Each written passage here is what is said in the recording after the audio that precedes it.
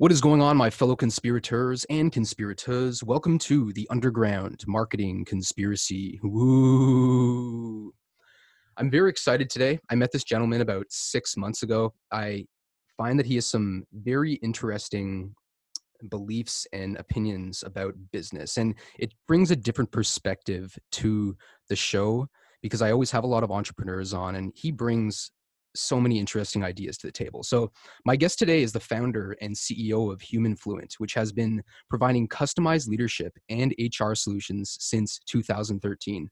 Along with his leadership team of highly accomplished executives, he brings cutting-edge thinking, creative execution, and professional excellence to every project, all while investing his full attention to understanding all of his clients' needs. So without further ado, I would like to welcome to the show Mr. Telvin Jeffries. Telvin, welcome to the show.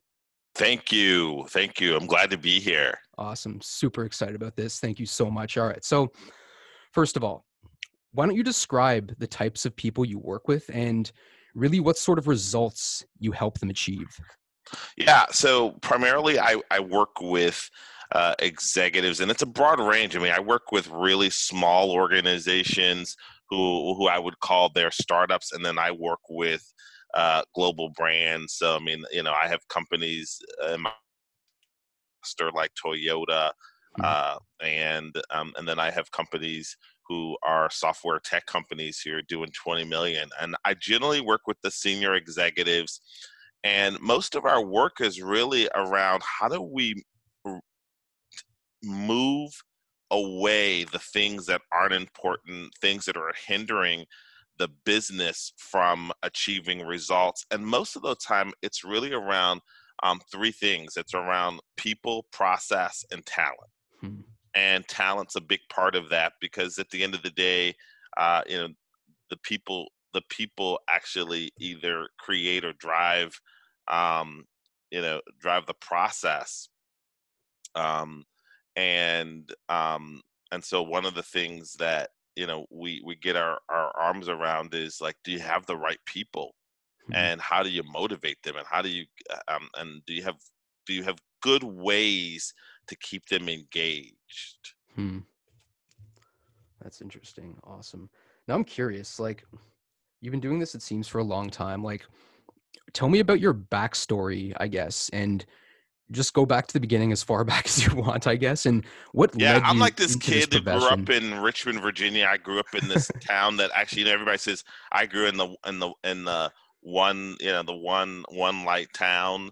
I actually grew up in we didn't have any lights. Like it's like we had a hardware store, Mm. a dry cleaners, and a 7-Eleven, like a convenience store, and like that's where we went to get food.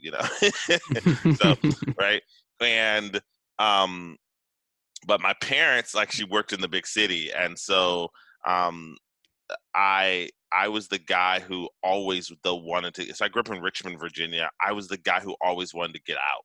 Hmm. Like I Okay. knew, like it's like I'm gotta leave this place. Um, and I always, as a kid, where other kids were like, so I was a kid when everybody wanted to play like football or basketball. I was the guy who wanted to play like I was the general manager, like I Hmm. owned the teams. And I was the guy who was in the neighborhood orchestrating like the teams against the teams, and so I've always been the business guy. And anyway, I started working for a retailer where I was in high school. I worked for them in high school and college.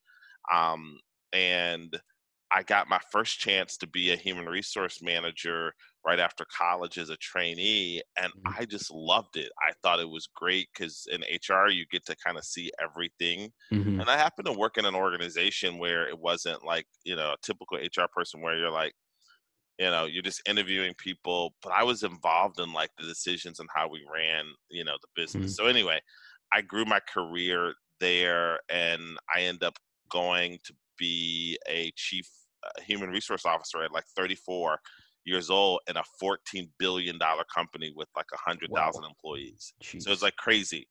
And I was the guy who also at the same time was like, no, I need more than just HR. Now I'm 34, like I'm a little crazy, but Yeah. I'm like, all right, I need more than just this. I need more than just, running HR with a team of 300 people and 100,000 employees.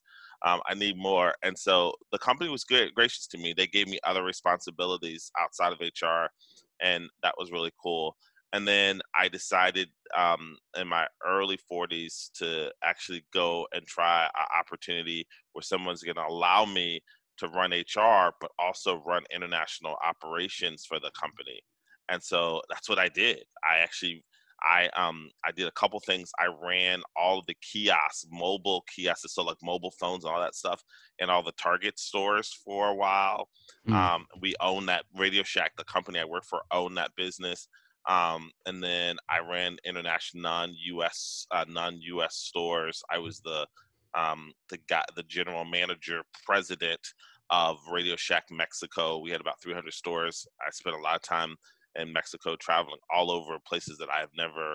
I think about Mexico back then. I thought about it as like going to the beach, but like there's a whole big world of like yeah. cities and towns and all this other stuff that's got nothing to do with tourism. And so I did that. And then 5 years ago, I started this company because I thought, like, let's take everything that I've been doing. And I think this is interesting for entrepreneurs, right? Is that at some point, you got to trust yourself because everybody else is trusting you. Like, I Mhm. had this thing where I spent 20 years working for other people, and in fact, they had more faith in me than I had faith in me. Mm. And one day, it just kind of a friend of mine actually said to me, "I'm in New York. No, I'm in Beverly Hills, and I'm at this place called a Soho House. It's like this private club, and I have a friend who's a author. He's a best-selling author, and he said something to me. He was like, one day you're gonna wake up and realize that you have to finally start trusting you. Everybody Mm, else is putting their money behind you, but you won't." mm. That was like a boom moment for me because I was like, at that moment, I was like, it's time to make a change. A year later, I left and started my own thing. Mm. It's funny. I can totally relate because I left my job last year in June, and I had that same kind of itch for a while where I'm like, man, and I had the same thing too. It's so funny because I had so many people being like, man, like you have all these skills, you need to go out, you can help a lot more people when you go out on your own. So Right. what sort of advice would you have? Because there's a lot of people out there who they're working a full-time job and they don't necessarily want to become an entrepreneur per se yet, but they definitely want to advance in their career. Maybe they're conflicted in their concerns. So what sort of advice would you give to someone who has a lot of ambition and they want to get to that next level in their career? Yeah, for me, I think what I have noticed is probably three things that are consistent um, for myself. It was consistent for myself, and what I see the advice that I give to other people who want to actually have a meteoric success. Meteoric success. I think number one is that people don't spend enough time understanding business, like build business acumen.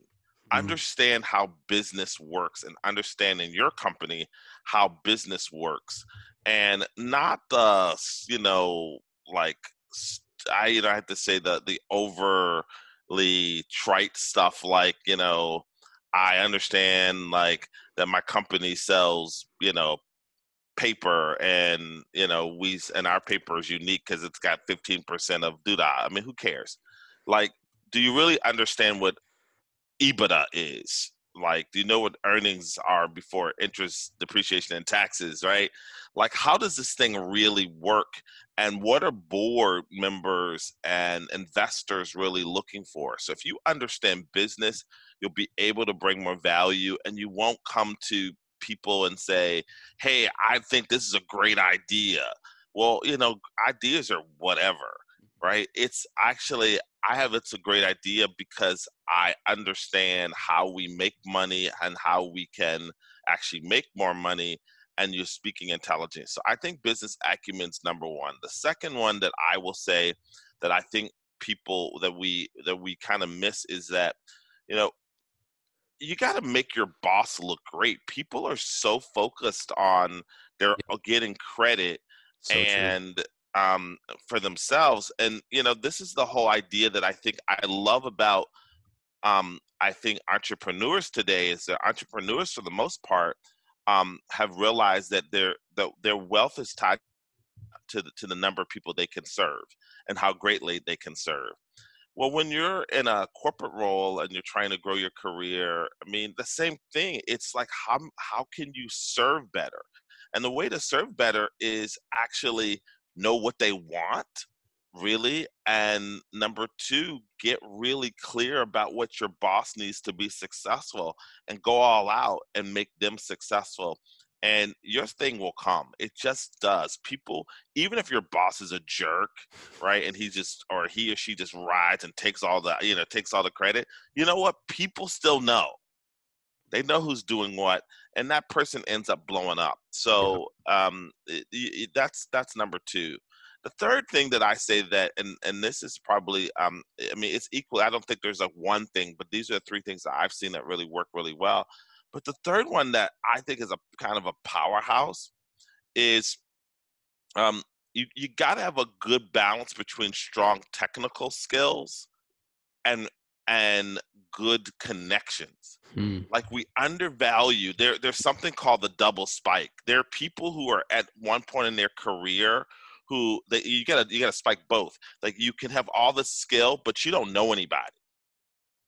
Like you know Hmm. nobody in your industry. Nobody in their industry knows you, right? You have Hmm. no good relationships outside the five people you work with at your company. Well, that's just doesn't make a lot of sense. Raise the level of connections that you have so that one, when you need something, you know who to call, and it's not the first time you're calling them, Hmm. right? And if you can raise your technical skills and your professional relationships at the same level, you've double spiked. You're gonna last. The guy who actually has a bunch of relationships, but they don't have the technical skills, they lose, right? Hmm. Something's gonna happen because you're gonna not be valuable anyway. Even the people who love you, they're not gonna be able to figure out where the heck to put you. Hmm. But if you can get both of those running, right? So build great relationships and get outside of your organization. My whole career, I've always said I can learn enough from the people. I don't need to go to lunch with people who work in my department every day. That's the goofiest thing I've ever heard of. Go to lunch with people in departments that you know nothing about what they do, like finance, Hmm. right? If you're in another part of the business, learn what the heck those people are talking about, right? Because then you're going to be smarter than everyone else Hmm. because they're afraid to go have a conversation with the people in finance because they feel like they got to be able to give a bunch of great information. You don't need to do that. What you need to do is you need to have knowledge, but you have to not, and you need great connections. You got those three things. You can take this because guess what? 99% of the world is not doing this. It's so It ain't true. that hard. It's so true. Wow. That was like one of the most valuable things I've ever heard in my entire life. All three of those things. I'm honestly going to re-listen to that like like 10 times just to really knock that home. All right. So, one of the things I've noticed right now in society is that there's a lack of leadership, like not just necessarily in organizations, but whether it's in politics, just in society in general. So, what would you say that the main traits are that you believe a great leader should possess? Not a good leader or an average leader, but a great leader. What sort of traits do you think they should possess? Well, so hope this is not a problem. I'm a guy who answers questions in threes. Awesome. Go for All it. right, good. So I think first of all is a great leaders are very clear about the future they believe is important. Hmm. And you don't even have to be always right, but you got to be directionally right, and you got to be able to willing to get people to go along with you. And along the way of the mission, right? The smart guy, which leads to the second part, which is the guy who's open to listening to other people and vulnerable, he'll course correct or Hmm. she'll course correct. But I got to first have a mission. I got to have something that's worth following.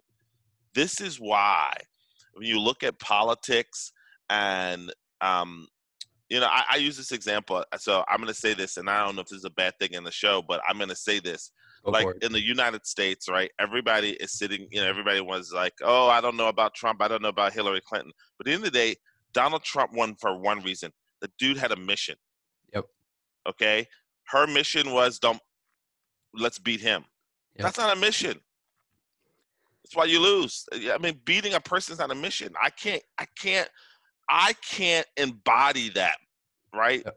And so number one is like you gotta have a mission. And I think we're missing the idea that people need to feel something. They don't need to just know something. They need to feel something. Great leaders help you feel it Mm-hmm. because it needs to embody your cells of your body.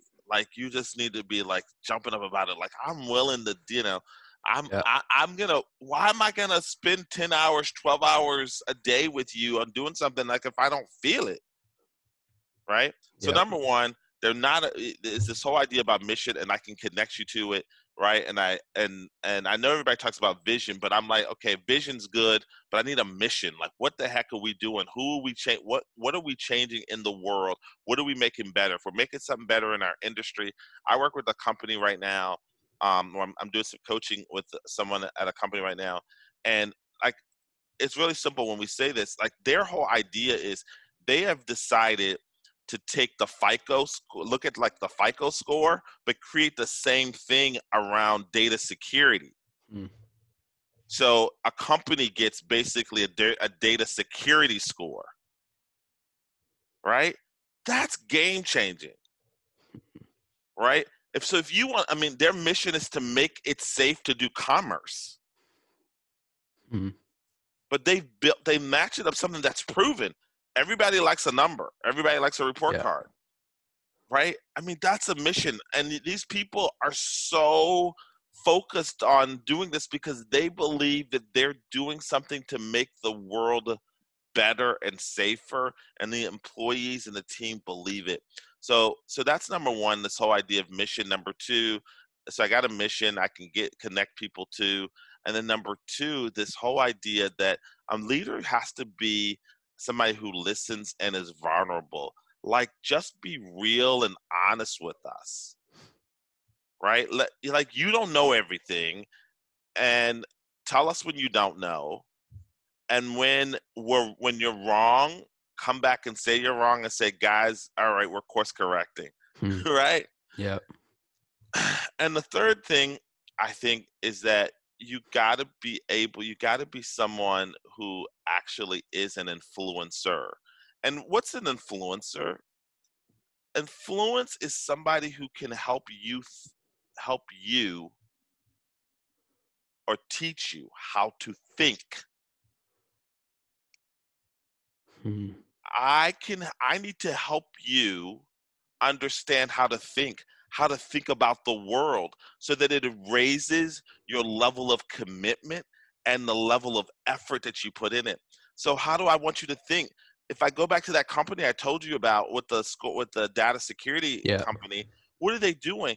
They're teaching the world how to think about security data performance. Mm-hmm. If I could teach you Mm. how to think, if you go back through history and you watch any leader, right at the end, we can go back to people like Martin Luther King or Gandhi. Yeah. They were like, "No, you're looking at this wrong. I'm going to teach you how to think." That's influence, and we can do that every day in our own lives, right? When we actually we can start to go, "Hey, I hear what you're saying, but have you ever thought about it this way? What if we did this? If we Mm. did this, what do you think? What do you think how will people act differently? What will tomorrow be?" And that's, you can do that in your organization. You can do that with your customers.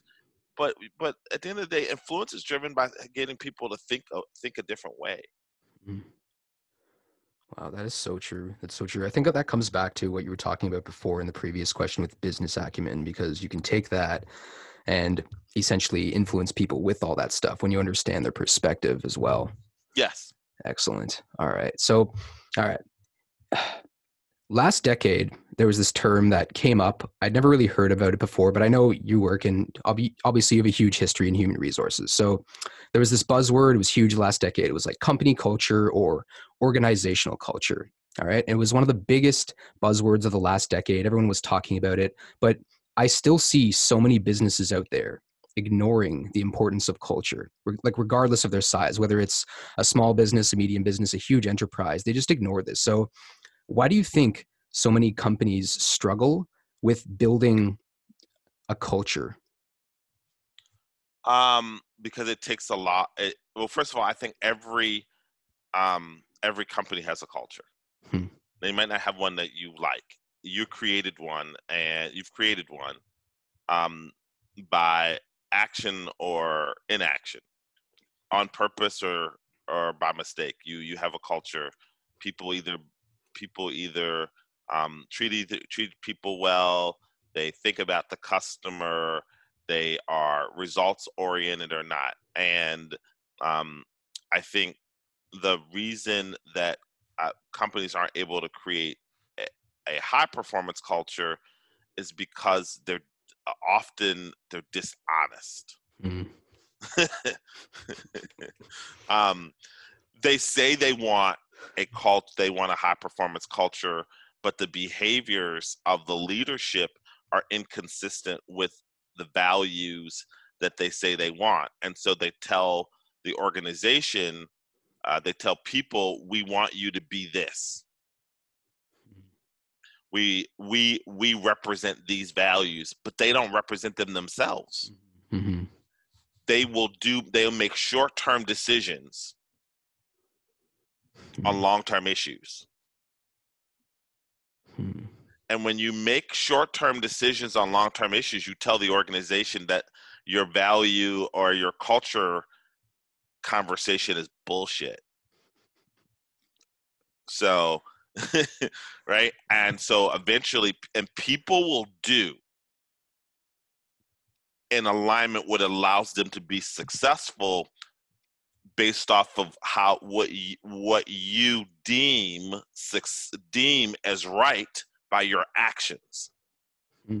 And when you do all of that, it all compiles to create a culture, because culture is like this 800-pound gorilla, Yeah. right? That you're feeding every day with what I call integrity, right? It is your focus in your business, who you say is really important, what you say is really important, right?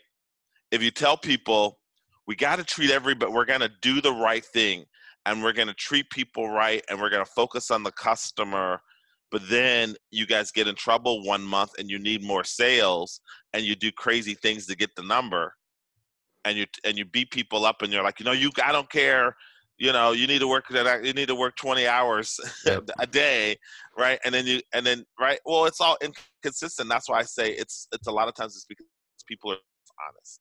It's Hmm. not really what you really, that's not the culture you want. It's the culture you'd like to say you have. Hmm. And to do that culture, I work with some companies who do culture really, really well. And I'm lucky. But I also get to see companies who espouse values. Like, one of the things here right now is they're companies who have what we call conscious capitalism. I don't know if you've heard of it.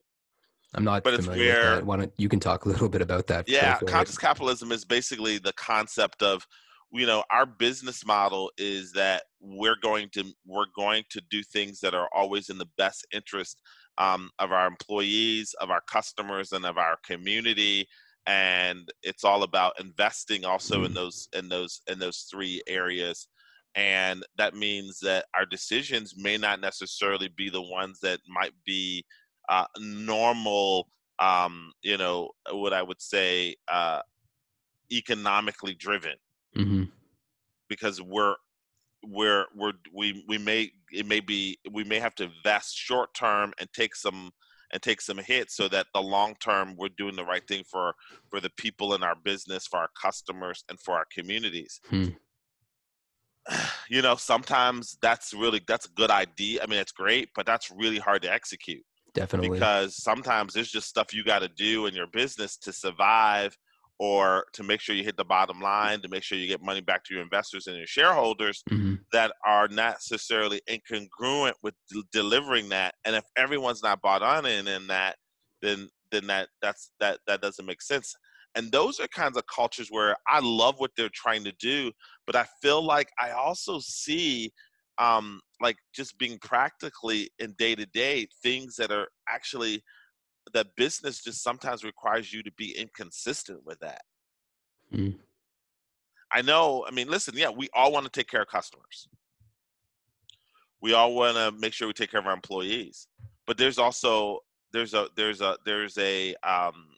what do you call it? I mean, there's a limit, right? Because it's the person who doesn't come to work because they got like a lot of crisis at home, and in a conscious capitalism environment, you can make that an overused um, kind of attribute of your company, because taking care of that person uh, at some point gets to be, it compromises your customer, it Yep. compromises other employees.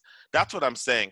So when you think about culture, you do end up making, you have to make really tough decisions. I'll use another example. And you think about HR, I've been in environments where there are people who are the best performers. I mean, they get the results consistently day in and day out, but they're jerks, Mm. right? Yep. And so what do? That's an opportunity to actually influence your culture when you say, it's not that you just get the results, it's how you get them.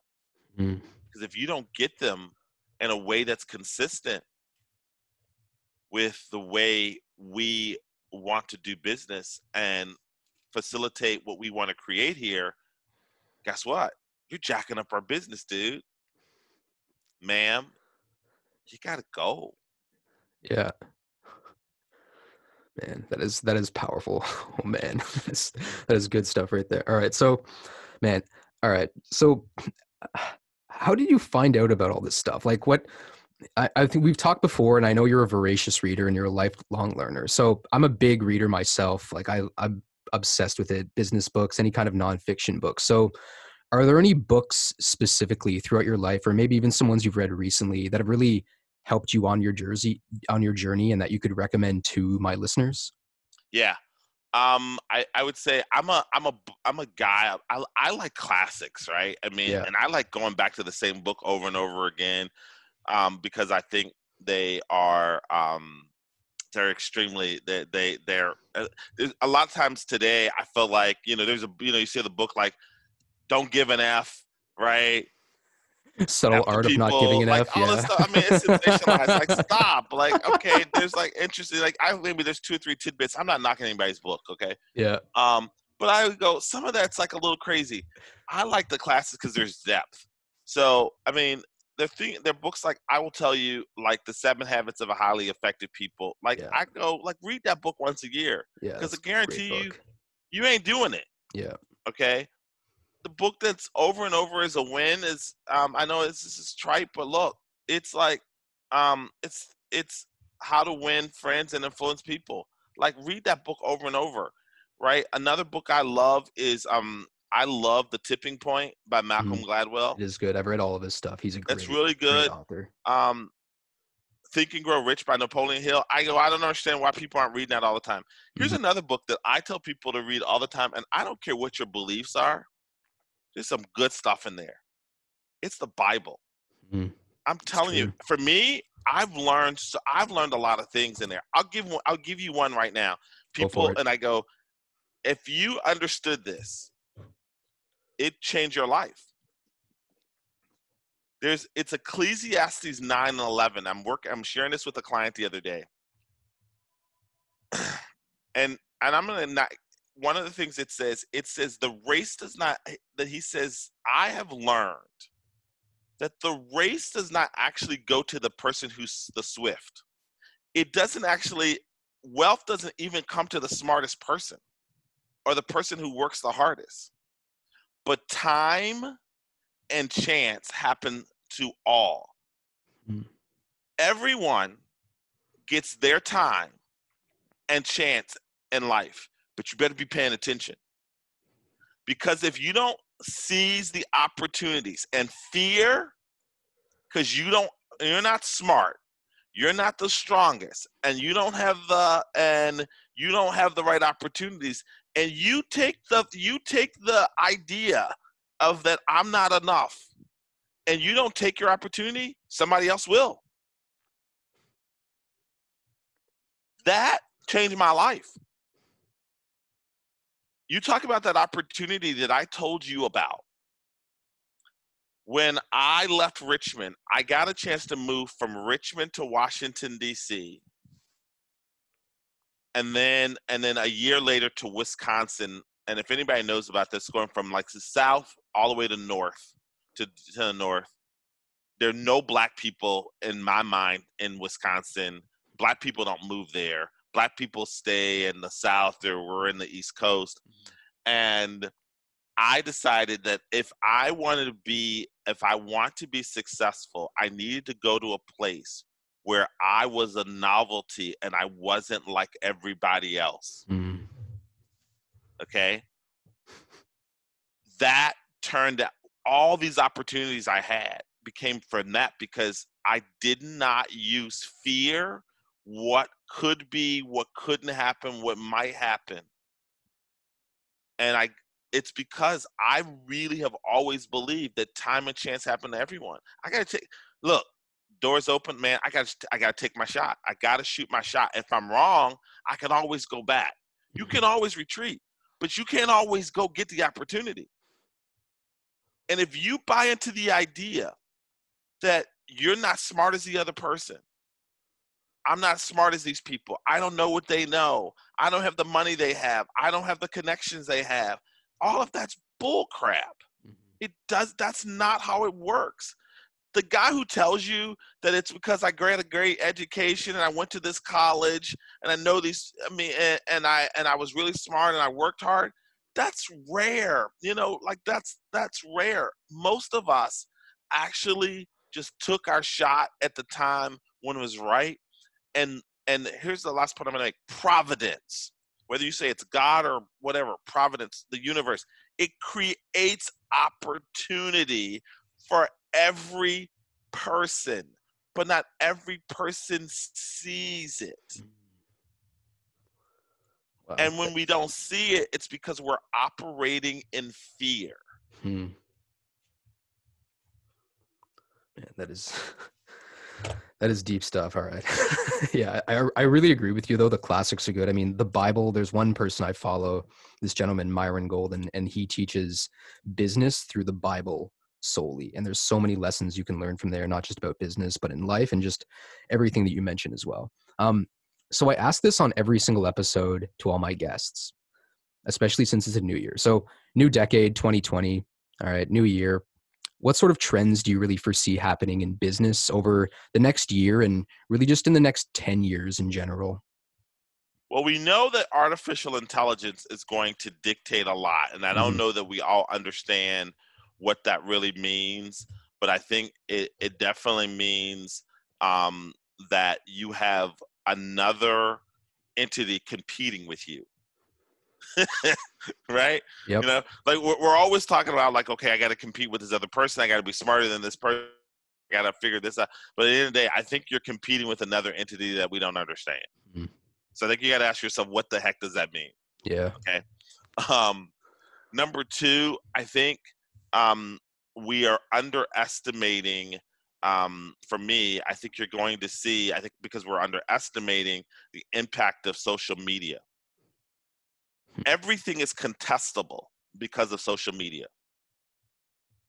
So people are going to be really looking for truth and authenticity more often, more now than ever. Because think about it, everything that you almost know and were told was true, some guy like me and you who are working from home Now, I'm gonna even say it's a little bit worse about guys like us. But look, there's some guy sitting in his basement with it in his underwear who's contesting long thought out ideas and theories and concepts that scientists and PhDs have put out there. Hmm. And actually, it looks like they're right. What does that mean for guys out here, for us marketing, trying to sell things? It is going to require us to do a little bit more work than hype and buzzwords. Like, we got to bring it. Like, we got to be able to really connect with people in a way that's true and honest. And so I think the trend, when I say trend, when you ask the subject trend, is I think the trend is that it's going to be a more demand on authenticity from us. And that means you can't be, again, you can't run in fear. You can't be afraid. You can't be afraid to show who you are, what you're really like, and where you used to could say stuff and hide behind, you could be safe, or you could hide behind, these different personas, but people are going to read through that now. So you're going to have to bring the real you and own that thing, right? Definitely. I totally agree. And then here's the last one that I see out there. I do a lot of coaching, and I do a lot of executive coaching with people, and I think there are a lot of guys out there doing life coaching, and they're marketing coaches and that kind of thing. Um, I think what I see is um, there's this trend behind mindset and mindfulness that I think is extremely important, because I think we're going to all be more effective when, one, we actually change our mindset, because mindset's what's killing our business. It's why we aren't hitting the numbers we need to hit, why you're not making that one more phone call, why you're not closing one more deal. It's not all this other stuff. I don't have the technology, I don't have the time, I don't have enough money to market, all that. That's all nonsense. At the end of the day, you don't, right now, your mind ain't there.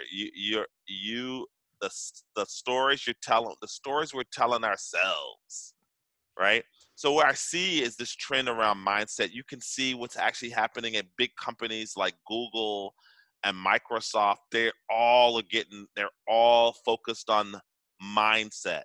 Like, how are you thinking? Are you mindful? Right? And I think understanding how your mind works probably is the next great thing that actually is going to make the difference between those who succeed and don't. So can Mm. you figure out how you're thinking and how it's influencing you? And number two, can you get and can you figure out the mind of the people who you're trying to influence and sell to? Mm.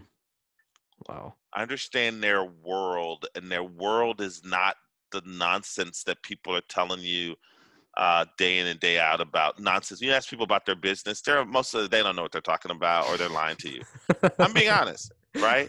What I really need to know, like, what's really going on, like, in your business? What are you really worried about? What's really going on?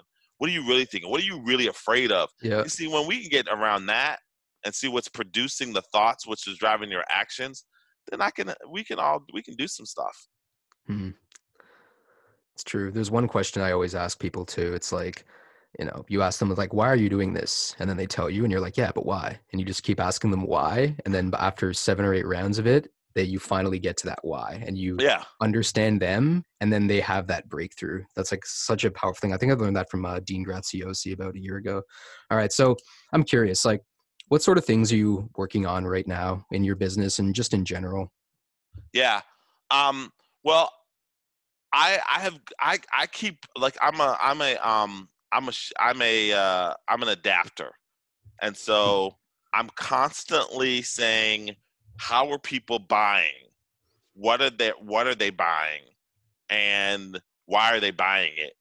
And so, I have spent a lot of my time trying to, in my business, figure out what the customer wants and how I can actually let me just how I can make the most money and the shortest amount of time. You can tell I'm direct, right? I don't Yep. cut the crap. I'm trying to figure out how to make the most amount of money and the shortest amount of time with the least effort. Mm. Okay. And that means without compromising service and expectation, right? And so I have tried in my business, I have really tried to be full service with a few people. And I'm starting to get myself to the place where I am doing, where I'm really narrowing the services that I provide and how do I create more automative, something that's more that is more on automation, and where I have to spend less time with the individual clients. And so I'm working. I know there's a model out there on the coaching world where people are they're building these programs, and they're doing online courses and all that other kind of stuff. Um and so I've actually thought a lot about that, but I think that's probably problematic Mm. long term. I know there's a lot of people selling. Have you noticed? I'm going to say something that's kind of crazy.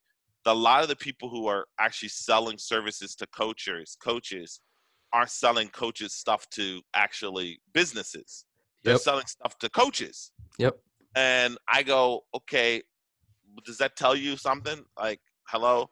Um, so where I'm at is I'm trying to perfect, a long story short, I'm trying to perfect the model that allows you to really give customers great value, um, but deliver it in a way that they want it, Mm. but also allows you to still have a life in sanity and not over invest. Um, and so I've been playing around with a number of different models because to answer your question, and what I'm seeing right now is that um, you can build a business and coaching, talking to thousands maybe, or you can build a business where you go, I got 10 really good clients who actually rely on me, and I'm totally invested in them, and I'm customizing things for them all the time, and I really understand their business. Mm. And I have 10 great clients, right, that pay me $30,000 a year, or I can get, I don't know, 500 people who pay me $49. I mean, the truth is, what's more meaningful to you? Yep. So I true. think 10 great customers who pay me $30,000 a year. It's true. It's that the old adage, right? Quality over quantity. Yeah. Awesome. That's so good. All right. So now's your chance to really promote yourself. So if people want to find out more about you or they want to work with you, where do you want them to go to find out more about you? Well, so my website is www.humanfluent. That's the word human and then fluent.com. I pride myself on being human fluent, like trying to really figure out people. So humanfluent.com. I'm also, you can also find me on Instagram. I am just Telvin Jeffries on Instagram. But those are two ways to best reach me. Perfect. All right. Awesome. Well, I'm on Telvin. all the other platforms, but they're harder to figure out than Okay. All right. That's fine. I know you're a super busy guy. So, enough said, guys. Uh, Telvin, I want to thank you so much. I mean, I've had a lot of guests on here, but I just find you like so interesting, and I find everything that you have to say, like I could listen to you talk all day. But I guess we'll end this right now. But I just want to sincerely thank you, and I really appreciate you for coming on the show and bringing so much value to my listeners. So thank you so much. You're welcome. It was a pleasure. I enjoyed it, and uh, Have a great day. Thank you for this. All right, awesome. Thanks a lot. Guys, go and check out Telvin. Go to humanfluent.com. Check out his Instagram as well. And guys, I'm going to see you guys next time on another episode of The Underground Marketing Conspiracy. Woo!